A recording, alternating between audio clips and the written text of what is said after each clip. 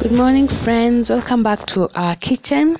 Today we are making a quick and easy dinner prep with arrowroots and some veggies.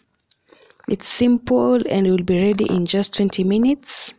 And to our ingredients, we have 500 grams of arrowroots, which you have washed and chopped to biteable pieces. So this is our main ingredient. We have 1 cup of tomatoes, which you have blended with water. Here we have paprika and cumin. There'll be our seasonings for the tomato and arrowroots. Here we have some carrots, some green beans, and rosemary, which we'll use to season the tomatoes and the arrowroots. We can use oregano or sage instead. So we'll begin by sauteing, stir frying our vegetables. We begin by adding our green beans and our carrots. They take averagely the same time to cook. I have added oil and water in the pot, and I'll stir for like a minute and cover for 3 minutes. One ingredient I forgot, which is very important, is salt. So here I added a teaspoon. I stirred and I covered for 3 minutes and allowed it to cook.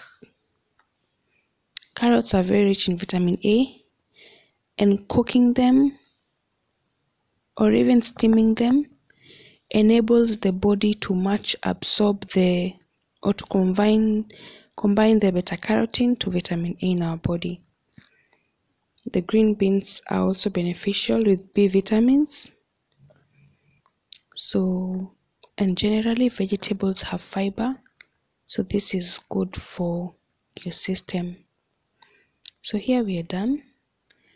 We've put the vegetables aside, and in the same sufuria we've added our tomato. We'll allow it to cook, and once this is done, when we'll be seeing it boiling, we'll add our seasoning. So here I'm adding the paprika, the cumin. Next we'll add the rosemary. I later added salt, only that I didn't show, but salt is very important, just a little for flavor. So once this is boiled and we are certain that they have mixed well, you can now add your arrowroots. My desire was to see the arrowroots coated with the tomatoes, that they may become red. So we'll see the outcome. Just to enable the soup to mix, then I added a 1/2 cup of water. So total liquid was 1.5 cups. The 1 cup was for the puree of tomatoes and water, and then a 1/2 cup of water. Water that is just enough not to cover them, just half.